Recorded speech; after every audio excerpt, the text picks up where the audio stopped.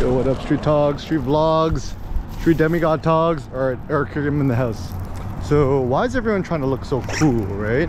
I think in fact, when people try to think cool and act cool and be cool, it actually is a serious sign of insecurity.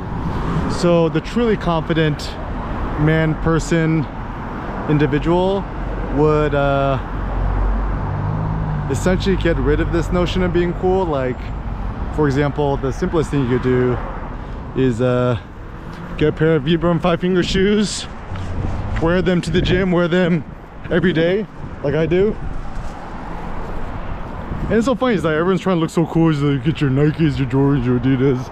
Like, y'all just a bunch of lemmings. I think it's actually even the notion of being cool or whatever, to be complimented on your shoes, it's like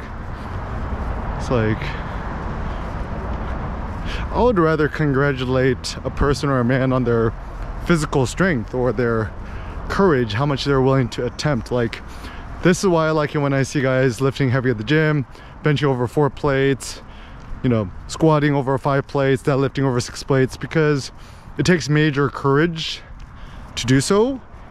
And I think courage should be the only thing that's championed. And actually, if you think about it, the truly fashionable people are the ones who are willing to issue certain social norms. So for example, I've been rocking the croc top at the gym. Just take my Lululemon shirt, roll it up, put a hair tie behind it, and just show off my little belly. And I was like, girls do this all the time at the gym. It's like, why can't dudes do this? It's like, you're afraid that people can judge you or think you're like weird or something, or, you know, people can think you're gay. It's like, yeah, let them think what you think. It's just kind of like trolling people, right?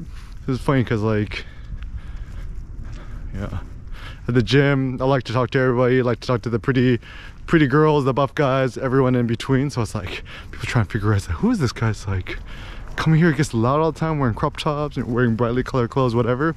And I think it's best to exhibit your courage and don't think about being cool. Like, if anything, one thing I wanted to teach Seneca as he grows older and stuff like that is to just kind of get rid of this notion of cool looking cool, but instead to be courageous in terms of his physical feats of strength, courageous to stand up for what he believes in, to share his thoughts on matters X, Y, and Z, and not to let the prejudices of society or traditional, you know, things kind of dissuade him. And so yeah, I think moving forward this year, let us strive to become less cool, more courageous.